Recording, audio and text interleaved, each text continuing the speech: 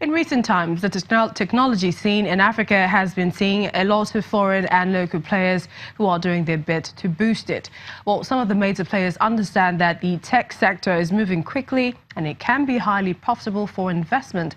Although the pace of change in the field of artificial intelligence, Internet of Things, renewable energy and the likes can make it a bit difficult for investors to keep up. New technologies continue to get more sophisticated, pushing investments to compromise where valuations make sense. Well, joining us now to talk about it is Maya Horgan Famodu, founder of the Ingressive and Ingressive Capital. Welcome to the program. Thank you. How much investment do you think is going into the continent and especially Nigeria's tech space? So there was a 51.1% increase in the amount of venture capital dollars flowing into sub-Saharan Africa last year alone. The numbers are in the hundreds of millions as far as venture capital coming in, but we're seeing this amount rapidly growing. So I see near $1 billion in the next few years alone. Also, we're seeing not just an increase in venture dollars coming into the ecosystem, but also acquisitions. So international firms who either want to take stake in Africa-based businesses or want to start catering to the fast-growing youth populations and fast-growing consumer populations. As a country, do you think we have the capabilities to drive value from our existing systems? Yes, I see in Nigeria alone, if we're talking specifically about Nigeria, there's 200 million people in this country.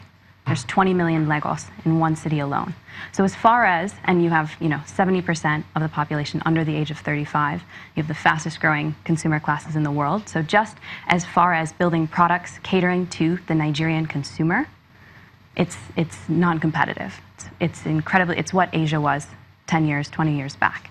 In addition to this, we're seeing the rates of technology penetration, so not just mobile, not just internet, but different products like cryptocurrency. So Nigeria had the second highest rate of peer-to-peer Bitcoin transactions in the world, only second to China, 1,500% increase last year. So you're seeing as technology companies come in and new technology products are released, it rapidly takes off in the Nigeria market specifically. So it's a great market, but do Africans realize the potential? Yes, I would say so. I mean, you look across sub-Saharan Africa and the launch of M-Pesa, which is now transacting what? A fourth of Kenya's GDP at large.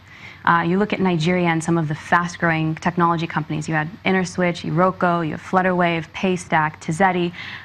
Yes, so not only do you have this large population, fast-growing consumer classes, you also have a lot of opportunities for innovation. It's not necessarily the most radically disruptive technology that we're seeing. It's just key solutions focused on infrastructural issues that have a little bit of technology overlay in a way that's never been done before. What are your thoughts on the argument that the tech ecosystem in Nigeria, because government is not majorly involved and there isn't a sustainable system where students in tech companies can collaborate? I don't agree with the latter, but as far as government involvement, I don't think it's necessarily a bad thing to leave the technology sector to the private the private sector, to leaving technology to the private sector. The innovation that we've seen happen thus far has come basically entirely from the private sector, whether it's internet, the provision of internet, whether it's the provision of mobile devices and the infrastructure that technology lays. And secondly, going back to your point about students and technology, some of the programs that we actually have, we have a training program that sponsors computer science departments at every major university in Nigeria.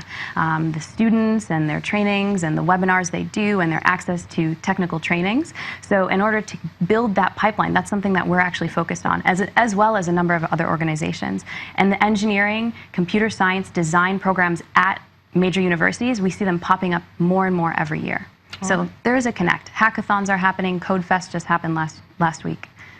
All right. We'd like to thank you so much, Maya Horgan Famodu, founder of Ingressive and Ingressive Capital, for coming on the program. Yes, thank you.